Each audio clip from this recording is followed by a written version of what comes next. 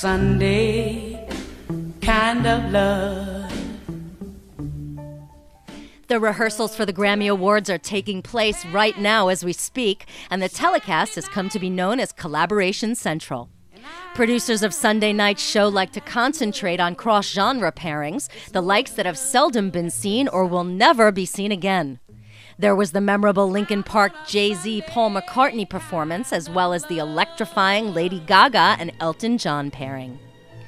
One of the more unique collaborations this year is Alicia Keys teaming up with Bonnie Raitt for an Etta James tribute.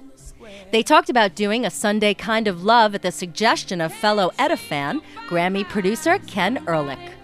And Ken Ehrlich, Ken was a big fan of Etta's as well, and he was the one that suggested us doing this together. And how about Sunday Kind of Love, he said. Oh, and it's just such a great song, and I mean, it's a classic song. Oh, yeah. So it was perfect.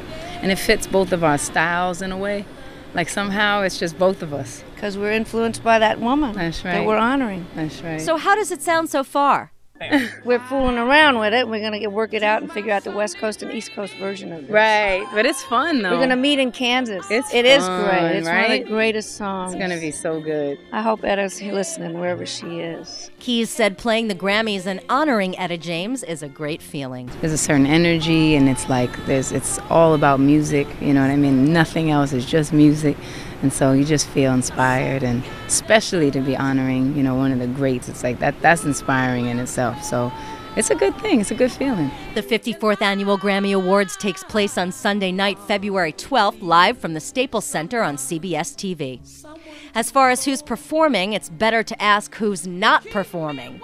Set to hit the stage in various configurations are Foo Fighters, Paul McCartney, Springsteen, Chris Brown, Rihanna, Bruno Mars, and the much-anticipated return of Adele.